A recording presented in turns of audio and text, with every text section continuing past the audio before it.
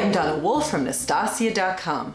Today, I'll show you several ways to change colors in crochet. The first way is like this.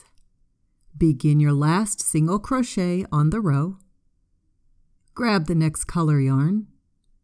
Use it to draw through the 2 loops on your hook.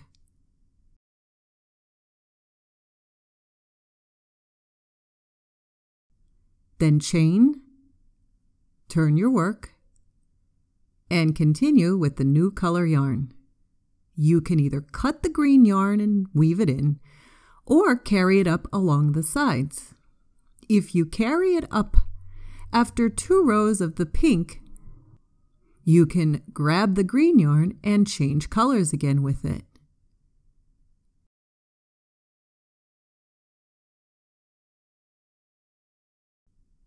If you are making double crochet, it's a similar process.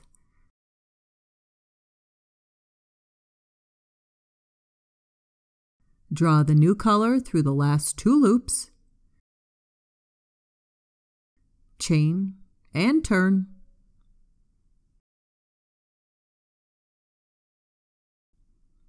When working in the round, begin your slip stitch, then draw the new color through the last 2 loops. And proceed with the new color.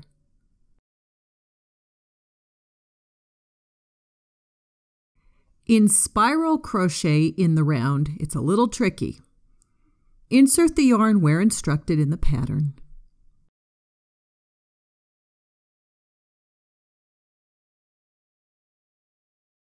But at the end, because of the spiral, the last stitch is up higher than the first stitch. To even it out, for this round, I like to make a loose slip stitch at the base of the first stitch. Then make a single crochet in the first stitch. Proceed along with the spiral crochet. Skip over that slip stitch and proceed to put a single crochet in the first single crochet.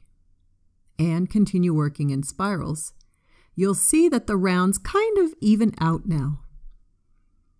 Another way to change colors or even add a new yarn is to finish off the last color. Then, with the new color, place a slip knot on your hook. Now you can enter your hook on the end or even halfway into a row. A slip stitch will help secure it, then just follow the pattern.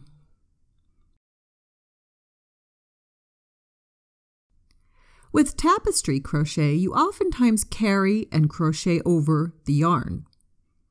You can see how I've inserted the pink yarn, and when I make my stitches, I'm crocheting my stitches right over the pink yarn.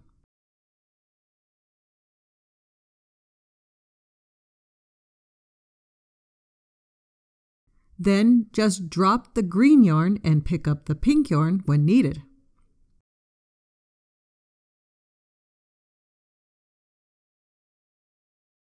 Now I'm crocheting over the green yarn.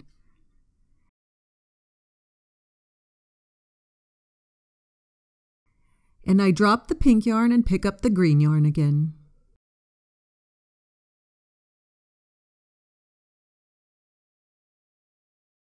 You can see how this is nice and neat on both sides. Another way to do this, if you don't really care about what the back looks like, is to carry the yarn across the back of the work.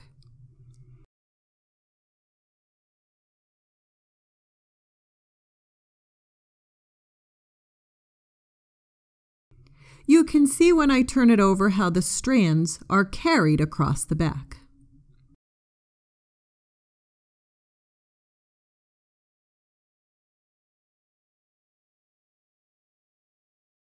And finally, the last method is a bit more difficult since you will need small amounts of yarn for each section or blocks of color changes. With this method, you aren't carrying the yarn. You'll begin by crocheting the first section with the green color. Then switch to the second section with the pink color yarn.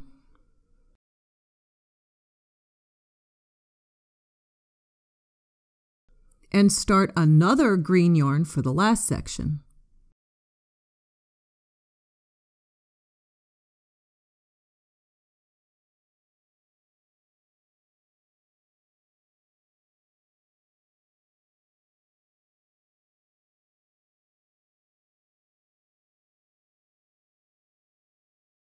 I proceed to crochet with the green yarn from this previous section. Then I drop the green yarn and switch to the pink yarn for the next section.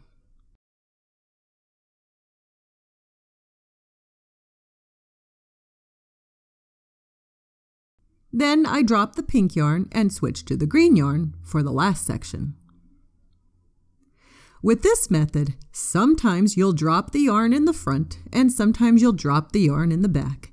It depends upon the design as well as the pattern's instructions. And when you look at the back of this work, it is extremely nice and neat and clean. These are just some of the methods I use to change colors in crochet.